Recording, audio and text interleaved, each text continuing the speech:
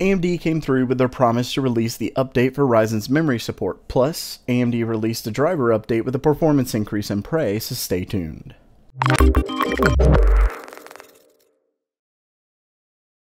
Welcome back to GamerMeld. Originally reported by WCCF Tech, the technical marketing director from Gigabyte, one of AMD's board partners, recently addressed the upcoming BIOS update for Ryzen's memory support in a forum post over on Gigabyte's forums. Matt also addressed AGESA 1006, the newest update from AMD to board manufacturers to integrate into their boards. As usual, I decided to actually head on over to the original post and do some digging. The original was posted on the 3rd and discusses more of what the update will do, but I also found a newer post on a more specific time frame for when we should see the actual BIOS update. First, let's go over the original post.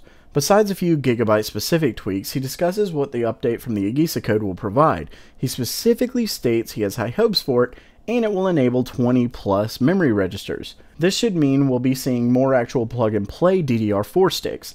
He didn't discuss how high the frequencies can go with the update, but we know it'll be higher than 3200. The second post is great news, as he stated the new beta BIOS will be available next week. Now, this doesn't necessarily mean all motherboard manufacturers will be releasing the BIOS next week, but it does at least give us an idea that they all should be coming pretty soon. Next up from PC Gamer, and for those who don't know, Prey was finally released on the 5th. It seems to be a pretty good port, so that's great news for everyone. Not only that, but AMD released the newest Crimson Relive driver pack. It comes with the usual bug fixes, but it also includes up to 4.7% increase in performance with the 580 in Prey. So if you're running an AMD graphics card, make sure to update your GPU. I'll actually have that linked in the description. Free performance is always a nice win for everyone. Lastly, we have a quick update from WCCF Tech that claims AMD will be announcing more news and information on Vega, as well as next generations in architecture, Navi, and a plethora of more topics on the 16th. If anything comes of it, I'll definitely discuss it here, so make sure to subscribe to GamerMeld to keep updated with your news. While that ends the news segment for today, before I go, I wanted to make everyone aware that the GamerMeld Patreon is now live. For those who may be worried, I'll go ahead and say everyone here will still get their videos when they go live. You won't have to pay to see them a day early or anything like that. There are some cool rewards, and you can contribute for as little as $2 a month, so definitely check that out. I'll have a link to that in the description.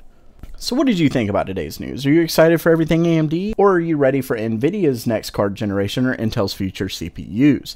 Either way, I'll keep you covered with GamerMeld, but let me know what you think in the comments below. That does it for now. If you liked the video, don't forget to subscribe by clicking on the round icon in the middle. You can check out the most recent video and suggested video to the left. Thanks so much for coming, and as always, have a great day.